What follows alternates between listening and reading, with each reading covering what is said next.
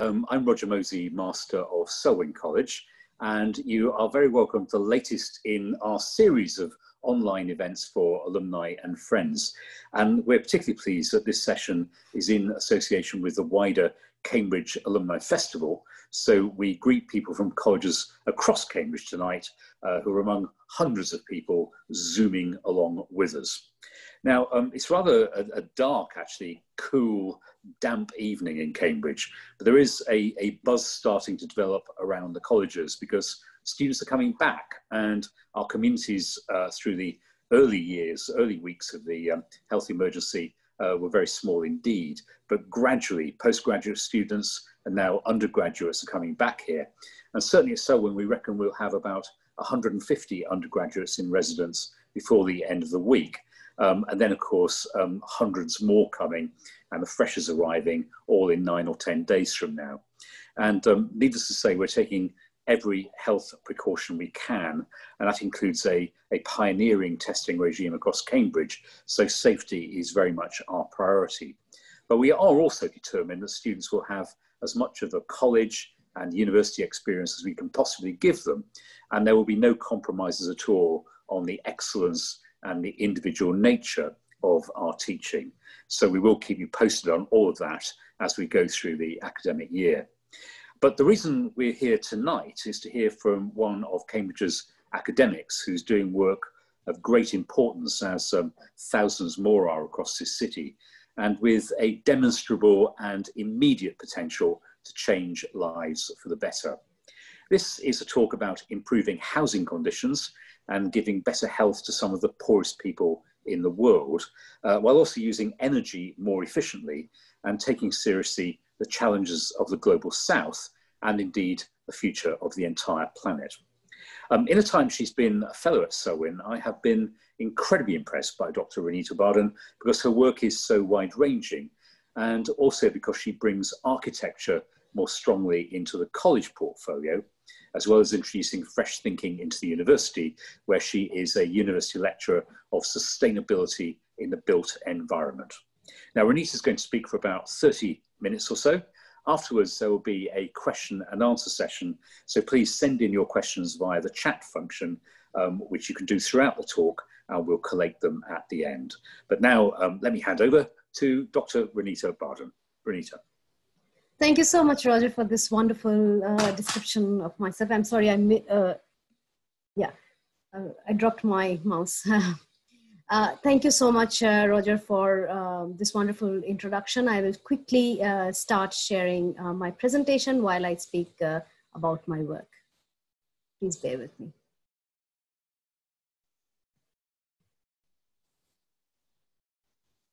So a very big welcome to all of you who have had taken out the time to join this Digital Alumni Festival. Hard times do call for hard measures, and we are going digital this time. Probably the positives is a lot more people are able to join this festival together. So today I would talk a little bit about my and briefly try to cover a lot of what I have been doing for quite some time now in my research field, and what sort of impact that it has been bringing to the larger section of the population, especially in the global south. So my title of the talk is Housing to Decoupling Energy and Health Burden from Poverty. Broadly, my research domain kind of transverses across these four social sustainable development goals, what is of health and well-being, energy efficiency, gender equality, and then housing and community, so sustainable housing and community, which is SDG 11. A larger part of my work is kind of surrounded around the sustainable design for quality of life, and that's why my group is, or research group is called Sustainable Design Group. And you can go a bit of details, you can scan and go to the web page of my research. So broadly, I work on these tripartite of these health and well-being, gender equality, and energy, and all of them kind of come together through design of the housing. So I'll broadly be talking about residentials here because I have been working on housing itself.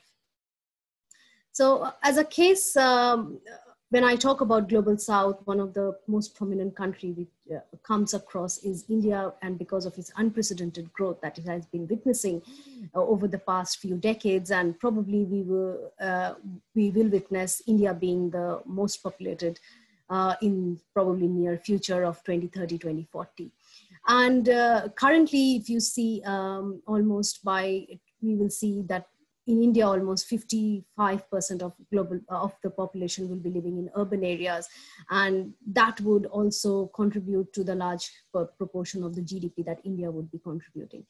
In this arena of this unprecedented growth that India has been following, it has now to meet a lot of urgent needs in terms of housing, in terms of energy, in terms of city development planning, and also in terms of health. So they have these four major pillar, or I would say, policies that have been coming into action. And if you see the dates, 2020, 2022, these are like kind of the deadlines of achieving the targets of these kind of policies. So today I'll talk about these four policies. One is LPG for all, that is every household should have very clean cooking fuel. And because that has a lot of knock-off effects on the health. So LPG for all is one of the top primary target. Housing for all, that means almost all houses or everybody living in India should be entitled to one house. So it's so that's kind of the policy kind of wants to attain. It also want to attain very futuristic cities and smart cities in the meantime, while attaining these LPG for all and very basic needs. And finally, all of these culminate into bringing into health. So currently, if you see, almost most of these targets are being fulfilled. And if one of the target, that is TB-free India, that is tuberculosis-free India, which has to be by 2025, it's alarming because India still witnesses almost 1,500 deaths per day due to tuberculosis.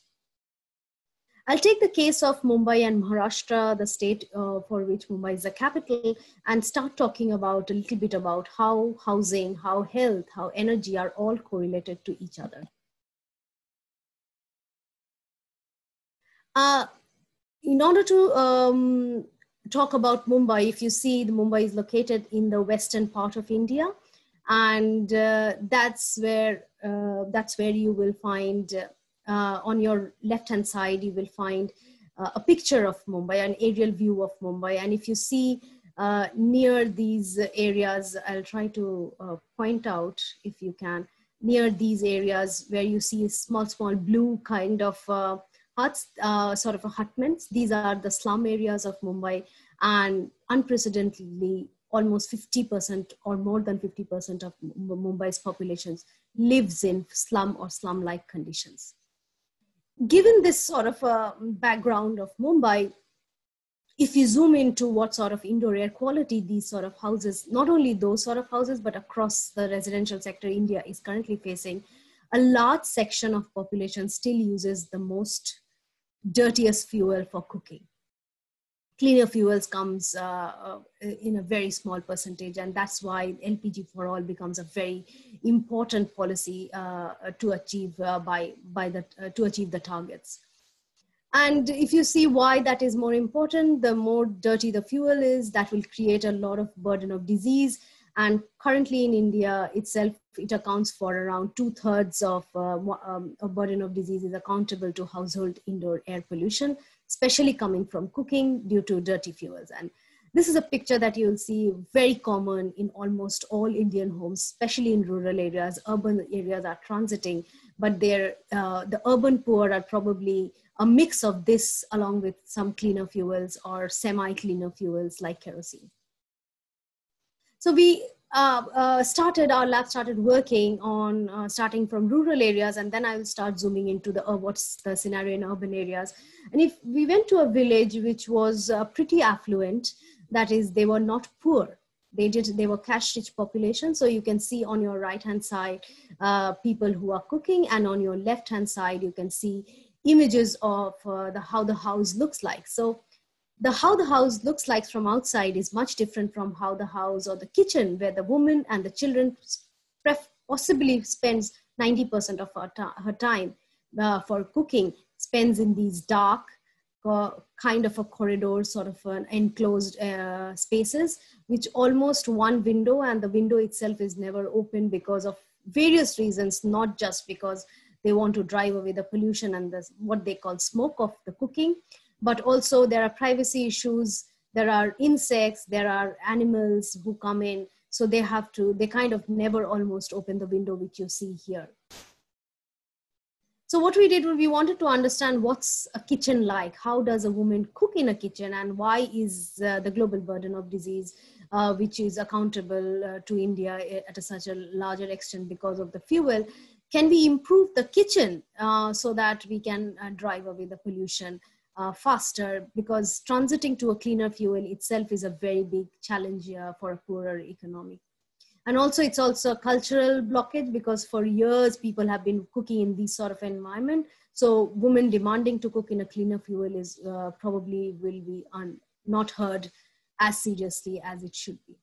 So these were the variety of kitchens that we saw, and then we started modeling the air in the kitchen. And if you see the word, that age of air is almost similar, like amount of time the air stays within before it gets refreshed from the opening that is available. So it's a window or a door.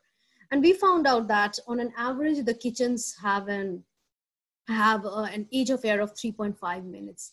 That means the pollution will stay, or the pollution that is generated from dirty fuel cooking will stay for a much longer time.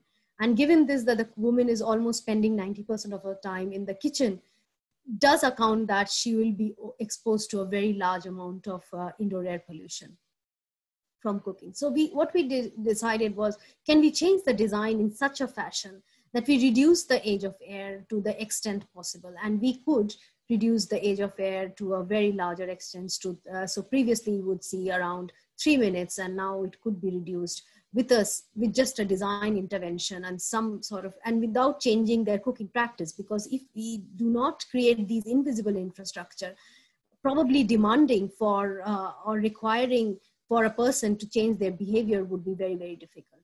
So we were unable, through use of design, through use of technology, we were able to reduce this to 35 seconds as a case study, but on an average, it was quite lower and the air refreshed quite faster. Similar conditions when we look at urban India, especially when I take the economic capital of Mumbai as a case, and you see this image is a very typical image of Mumbai, and you will see this whenever you fly over Mumbai. And all of these houses use a mix of fuel, typically dirty fuel, and also some houses are also using a liquid petroleum gas. So they are also using a mix of clean and dirty fuels. So what is happening, in order to get a lot of land which is being occupied by these sort of slums, or which we call informal settlements in Mumbai, the government of Mumbai has come across with a fantastic plan to kind of remove these slums and then convert them into proper housing. So at a single go, what they are trying to do is they're going to give proper tenancy to these people. So each of the slum dweller will get a house for free, and the rest of the land that is being created would actually be used for closing the rest of the housing deficit.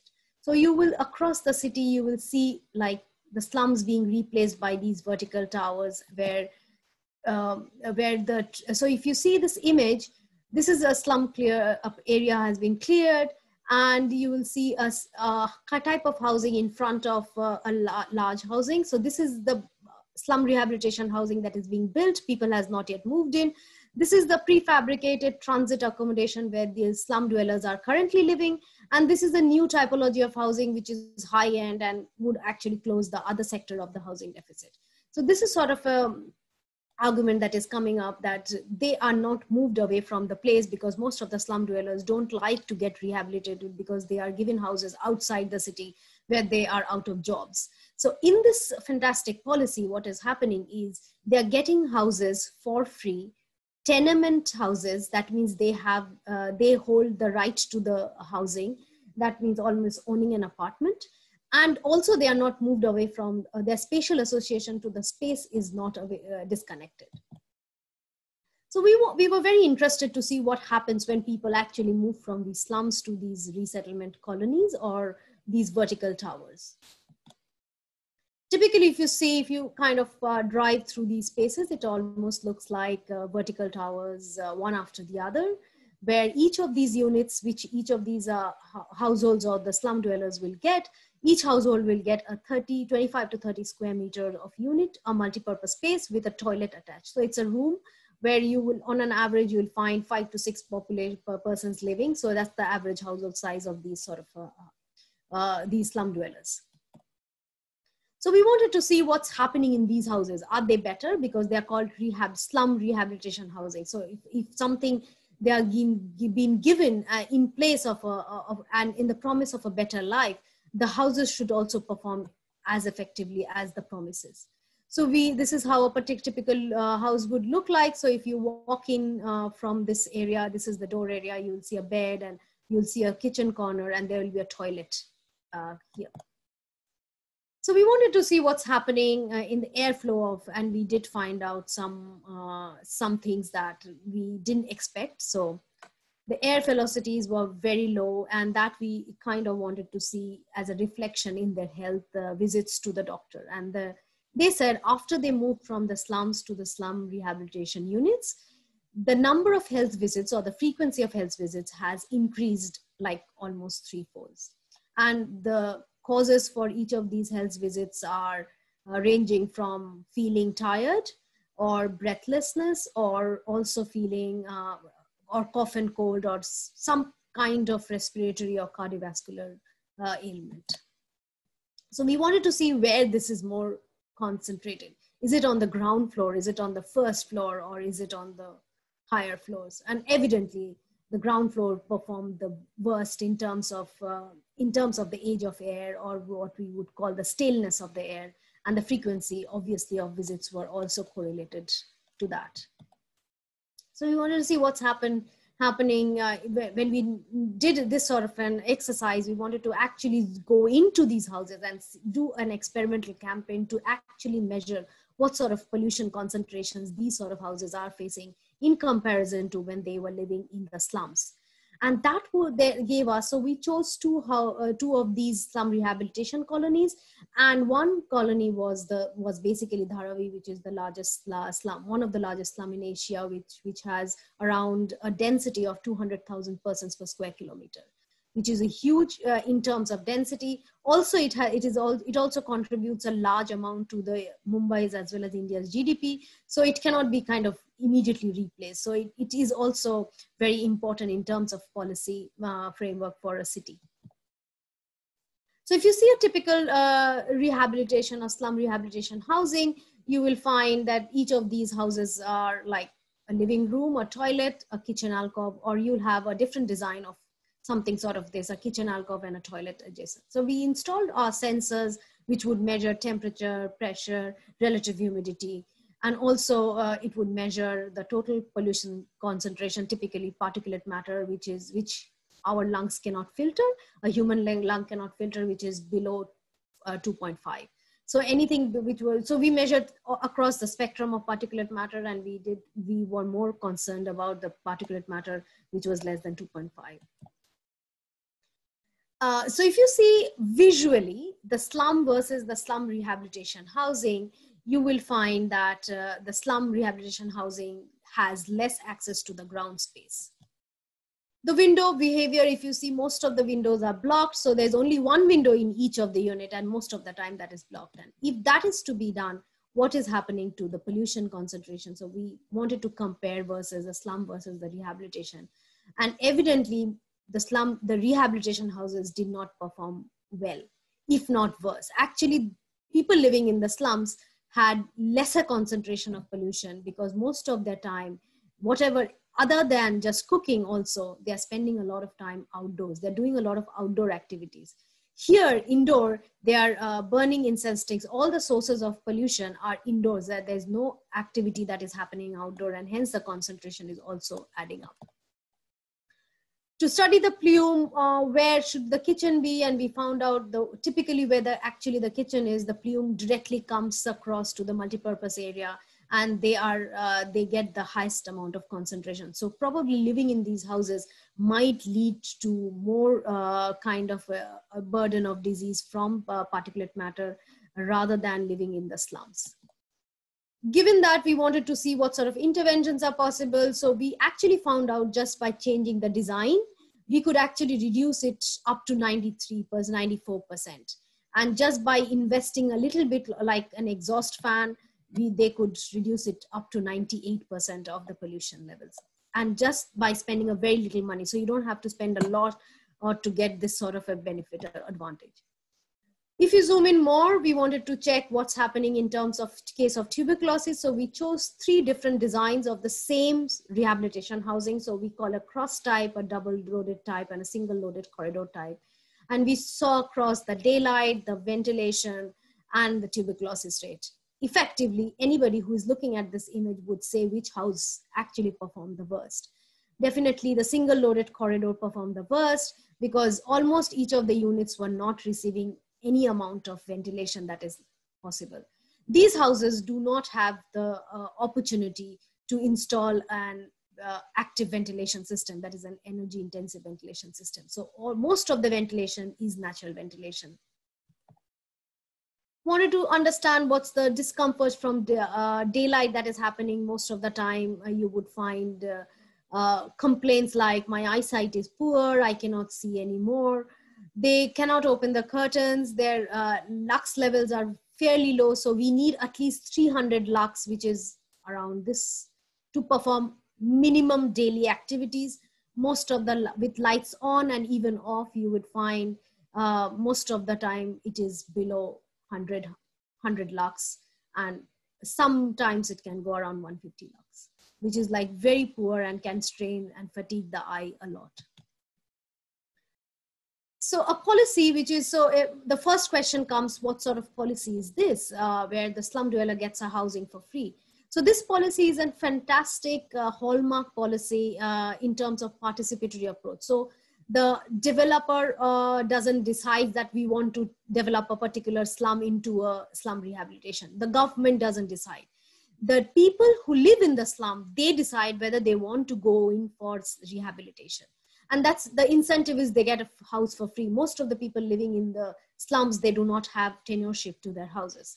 So when they sign up for this, the first thing that they get, they start owning a house in the fantastic city or the maximum city of Mumbai. And we wanted to see if a policy which is such a bottom-up approach, which is such an hallmark policy in terms of participatory approach, what is the sentiment like? Because in order to have a positive impact, the sentiments, that is it a positive sentiment that the people living in these sort of housing have, positive or negative? And very drastically, you will see the females have a very mixed with a very positive feeling, because this is probably for the first time they have a toilet inside their house, so they don't have to control their food intake during the night in order to restrict themselves from visiting the toilet at the night.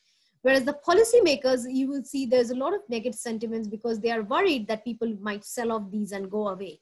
And they are not at all concerned about what is actual concerns of the people living there. And that makes a little bit a disconnect, because policymakers have a myopic vision of maximizing number of units or maximizing number of people they can accommodate in these sort of houses. And that's how you close a housing deficit. But then there are other things which in housing also kind of impacts on the energy performance, it impacts on the health. And that's probably is the ministry for a different sort of a ministry. So housing ministry doesn't actually look into that. So probably policymakers are not aware of these sort of implications that their housing is actually causing. We started talking about mental health. Generally, they are very happy and satisfied because for the first time they own a house in Mumbai. They appreciated that they have gone in for this slum rehabilitation housing, but they don't know the perils that are awaiting them. So most of the time when we ask them, do you feel lonely? Yeah, this, because their complete social network, which these informal open spaces in the slums used to provide, is completely broken now, because there's absolutely no space where they can go and mix. There's no open space provided to them. They feel a lot of sad. There's a lot of anxiety. Women have, most of the time they have told us that they don't trust their neighbors with their children. So they don't leave their children, and they cannot. So the women face a large amount of time poverty in this circumstances. There's also a little bit of anger because a lot of things are not being met which were promised. So that's kind of a general policy outcome, I would say, for any kind of policy. So how do we kind of translate? So I started looking during the COVID times, these places became the hotspots, and evidently they will become, because it doesn't allow that kind of built environment standards that is required for healthy living. So in UK terms, I started looking at, and we did find out the maximum amount of deaths that were happening which were the most poorer communities, or the most poorer social housing communities. And a lot of talk was around that how bad housing kills, and how poor housing was linked to very high COVID-19 death rate in London Borough. In global terms, United Nations Habitat has kind of said that housing is both a prevention and cure for COVID, if you see from the lens of COVID, but I would try to make it at a broader spectrum and say, if you see it from the lens of the health perception, typically respiratory disease, which is more plagued into the women population rather than, and the child population. In global terms, it's also United Nations Human Rights has said that housing is the frontline defense against COVID outbreak, and emerging evidence on COVID-19's impact on health is actually related to housing inequalities and related to housing. And thank you so much. And I would like to, these are my acknowledgements. I've been working across the globe with a lot of collaborations, and they have made this sort of study a possibility. Thank you so much. I'll now stop sharing my slides. Ronita, huge thanks for that. And as I've said before, the frustration of these events is that you can't hear the applause ringing round all our alumni and friends, but I'm sure it would be there if we were able to hear it. And certainly quite a lot of questions coming in, and quite a lot of people sending applause as well. So please do send your questions via the chat function. I will now put some of those to Ronita and keep them coming. So a question from John Ryan. How well do elderly occupants enjoy living in tower blocks when they eventually get there? So this is very interesting, because we also wanted to look at that. And in India, there's this joint family system. So a typical household will definitely consist of either both of the elderly or one of the elderly. So the most sufferers, I think, are elderly population, because I'll quote from one of the narratives of the interviews that we got. There's one lady who lives along with her son, and the son goes out to work during the day. And throughout the day, she lives at the 8th floor. So she's at the topmost floor, probably getting the best view of Mumbai. I don't know what view she gets. But because the lifts stop working at certain times of the day, she can't mix with other people. And so loneliness was mostly reported by this sort of population. And so what she does is she actually comes down and sits at the ground floor patio level. But the problem is, if she is spending so much time at the ground floor level, she does not have access to a toilet. She does not have access to proper food throughout the day in a proper time. So every time she can't climb up like to the 8th floor and get her food and get herself relieve herself. So this is a basic problem that you would say. So when you enter these sort of houses, which we have done during our experimental campaign, you will find a lot of people, a lot of old elderly people spending a lot of time on the ground floor. And that's a good view to see at a snapshot. Probably it has a lot of other implications. I mean, that relates actually to a question from Anne Brumfitt, who said, what about lift access to higher stories, or does it mean incarceration? And she also asked a question about what the play opportunities are for obviously younger people in high rise. So that sounds like a real problem. Yeah, it does, because if you see the whole plan, in paper, these houses have like these houses are surrounded by kind of a very large New York Central Park type of green space. So it's in paper, it's a broad green rectangle. And when you go there, you will see these spaces are actually encroached by illegal parking. These spaces are encroached by a lot of other kind of illegal activities, I would say, or unwanted activities. So women cannot send their children outside to play, because there are a lot of drug abuse that is also happening in these spaces. There are a couple of questions which are about the sort of terms on which this accommodation is arranged. Yeah. So David Patey, do the inhabitants of the new slum replacement housing have any equity in the new dwelling or other ability to leverage their stake? Yes. So what happens? So each of these buildings that you saw, those tower blocks, each of these buildings, they form a cooperative system. And so they kind of pool in some money each month to maintain their electricity bills for the common spaces, for the lift operation, etc. But you have to understand these areas are also poverty stricken. So people actually steal parts of the elevator and lifts, and then they sell it off in the market. So lifts needs a very regular or high level of maintenance.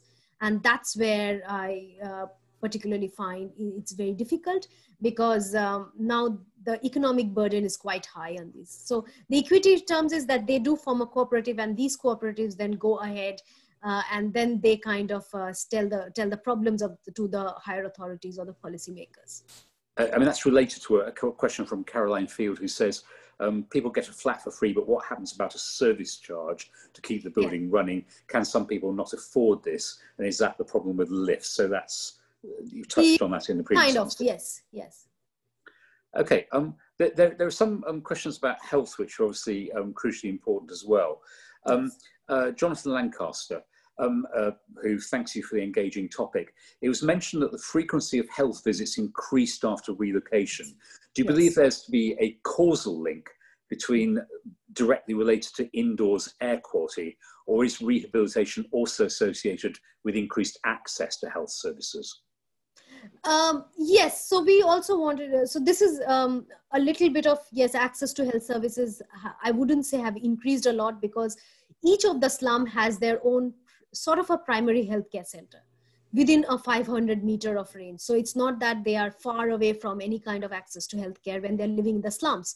So this whole notion that they have higher access to healthcare facilities, and that's why they are going, is a misnomer in this case, actually. Moreover, when we studied the health seeking behavior, we found that in India, typically, most prevalent is do nothing. Until a person feels that the person is going to die, the person will not visit a doctor.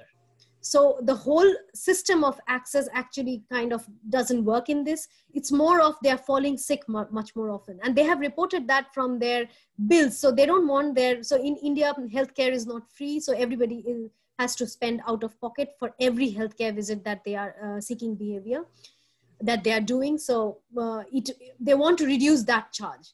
So that has increased almost threefolds. Two questions about the economics of building the flats. Fiona Morrison, who's a Selwyn alumna, she asked a very simple question: where has the money come from to build the flats? And then Chuks eBay says, how is the funding for a program like this sourced, since it's given out for free? The question is because my organization is working on urban slum reduction here in Nigeria, but investors are scared of getting a return on their investment. Yeah, so if you can kind of recall the image of three tall buildings which I showed, one was very good and savvy and it was under construction. One was the transit accommodation. So what happens when a slum community goes to a developer and says, we want our slum community to be developed into a rehabilitation colony? The developer's incentive is whatever the land that remains after clearing, after building these slum redevelopment houses or slum rehabilitation houses, the rest of the land the developer gets is for free. He doesn't pay a penny to the government to build any amount of houses on that free land that the developer has cleared. His only obligation is to build these sort of rehabilitation units. So what happens, the developer actually sells the rest part of the land at very high real estate speculated market and very high prices. These are very high-end houses, which has a big wall, and then you have a sort of a green barrier sort of a thing, and then you have these slum rehabilitation housing. So it's a very different question, again, on the social front. How does it look like in the urban fabric of Mumbai? But this is how it's happening. So it's a win-win, because a slum dweller doesn't want to go away from that space and gets a house for free. The developer doesn't spend a penny to get a clean slate of land for building very high-end residential market. And the government benefits because now the government is no longer paying compensations and no longer intervening in clearing one land or the other land. The government is just facilitating and seeing whether this whole process is done in a perfect manner. A couple of questions about air quality and pollution. Blunt and simple question from John Clegg. Did the policymakers not think about air pollution when designing the units? I have asked them, and they said they follow. Typically, from our project, we have actually interviewed a large list of architects and developers who actually design these houses. And so there is a specific guidelines or recommendatory and statutory guidelines for slum rehabilitation units, which is very interesting because it only specifies the minimum requirements, and and when you give it to a developer who wants the maximized land, the developer would definitely follow the minimum requirements. So the minimum requirements definitely do not allow any form of natural ventilation, because the distance between the buildings, which are 8-storied high, is around 3 to 4 meters, which itself, just by looking at it, would probably look like a slum from a sky, from a bird's eye view image. Okay, and a question from Alice Martin, also around air quality, but I'm wondering what impact moving to LPG cooking fuel would have on the air quality in the slum housing. Would it improve enough to improve health, or are other measures also needed? So all of these people who have moved into these houses had LPG. So we have actually interviewed more than 4,500 households in these housing rehabilitation houses. All of them had LPG, but they also had other fuels stored. So what they typically do is they use the LPG, because even after subsidy, LPG is quite costly for them. So they will use it for preparing shorter meals, but for preparing the meals which take a longer time, they would use probably kerosene or some other forms of fuel. We haven't seen coal or firewood being used in these houses. So that sort of pollution is now kind of gone. But there are other things, like in India, there's a menace of mosquitoes. So there's mosquito repellent coils. The cultural aspects of it, where praying is associated with burning incense sticks, that itself also contributes to a large amount of indoor pollution. Apart from indoor smoking, apart from other kind of activities that do release a lot of particulate matter. So the pollution concentrations were, if I have to give a number to it, World Health Organization says in the kitchen, for a country like India, the value should be around 50 to 60. Whereas in these houses, we have recorded during cooking, it is around 2,000 with windows closed, because typically they keep their windows closed because it opens up to an public thoroughfare corridor. And after cooking, it can go as low as 800 to 500. So that's also way, like 10 times higher than the recommended levels. Okay, we've got less than 10 minutes left, so keep sending your questions in. Again, I'm going to put two together, because these are about the sort of big issue, I guess, from Dion Burgess, who says, as a geography teacher, this is absolutely fascinating. With a large percentage of the population living in slums, are redevelopment houses possible and preferable for all? And that, I think, goes with Joseph May, who says there are obviously various schemes. Do you think with good design and implementation, such a scheme can ever be genuinely good for the inhabitants? Or do you think they're doomed to be unhealthy, inequitable, inhospitable? I think that's a very tough question, especially the second one, where we are talking about justice and equity. And I won't go, but if for a person who are moving into an urban area, typically in search of a better life, which India is currently facing, slum is the first stop that they get a kind of to reside on. So if the first stop becomes a rehabilitation housing, at least a permanent tenureship, the person doesn't have to be anxious that the person can be evicted any day because of some kind of infrastructural work, or somebody can just take the house away because the person doesn't own it. So this sort of housing program has actually closed those sort of anxieties for any kind of urban poors who are living in these areas. Whereas if I have to see that this sort of housing is unsuccessful, no, this has actually closed a large amount of housing deficit, which India had around 30% of housing deficit for quite a long time. And it has been able to close a very significant amount of housing deficit, and people are not selling it off. Because typically previous slum redevelopment projects, which were housed outside the city in the suburbs, the slum dwellers used to get it and then they sell it off because they don't afford to live there, because if they have to live there, they have to commute 2.5 hours to the city to do their jobs. So that this is for the first time they're not selling it off. So there's also a cap, like you cannot sell it off till a certain time amount of years, and the tenureship is actually on leasehold, so it's around 99 years. It actually changes from scheme to scheme, but because the lease is on the name of the woman of the household, the selling tendency has gone down.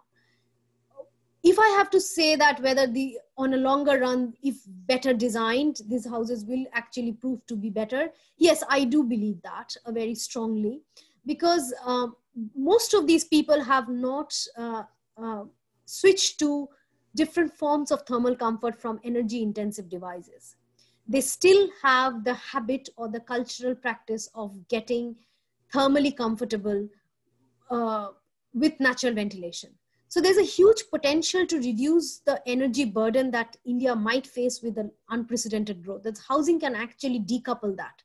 And if done right, if well designed, probably the health factor would also be reduced quite significantly, because I showed you, but just by doing design interventions, we could theoretically reduce the pollution levels by 98%. And that's significant. Okay, two more questions. One from Reinhard Skinner, really broadening it out in a global sense. What's different about the Dharavi resettlement tower blocks compared with the failed high-rise solutions tried in slum improvements in other cities in Asia and elsewhere? For example, location in the old slum area seems to be one big positive difference, and the destruction of social networks seems not to be any better. Yes. So if you remember, I showed you 3 different designs. One was double loaded corridor, one was a single loaded corridor, and one was the cross design. So we wanted to see whether design does have impact on the access to open space. The cross design was fantastic because, first of all, it allowed 2 windows per households, which was not possible in the other 2 designs. So automatically you are catering for cross ventilation there. Secondly, it was very intelligently designed because they had open spaces at grade. So if you go on the first floor, there was an open space, a little bit of open space, where the apartment unit people, they could come there, gather. So they really don't have to go out and go downstairs and have the access to that. So the access to the ground is kind of compensated with these open spaces at various levels. And I don't know whether there's a correlation or not, or a causation or not. We found women to be less time poor in the cross design than in the other 2 designs. We also found women entered into formal job markets being nurses and kindergarten school teachers, whereas women in the other 2 designs, which was more of a linear sort of a fashion with double loaded corridor, they were actually in the informal market when they were in Dharavi or in the other slums. But when they moved here, they were so much pressed with time to maintain their regular activities and their familial activities and even childcare activities that they actually went out of the whole labor force. So most of the people, women in these sort of linear design were actually not working. Whereas in contrast to the cross design, we don't know whether it's a causality or is it because now they can actually let the children out while they use that time to develop some kind of vocational training or something like that.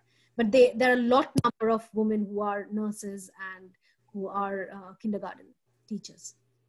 Final question, Ronita. I gave you a big build-up saying the work you're doing does change the world and help people's lives be better. So someone's asked the question, can my organisation work with your college and I guess the wider university Absolutely. to develop a workable plan? And we'll be glad to work with you. So how can people contact you or collaborate? Absolutely. I can actually leave my contact details with Roger, and you can circulate. But I think it would be much better if you can have a sort of a research center or a kind of a center which actually looks at housing as a design to decouple and help. So if you can house it at Selwyn, if you can have some fellowships, that would be perfect to kind of do this sort of a research in Selwyn itself.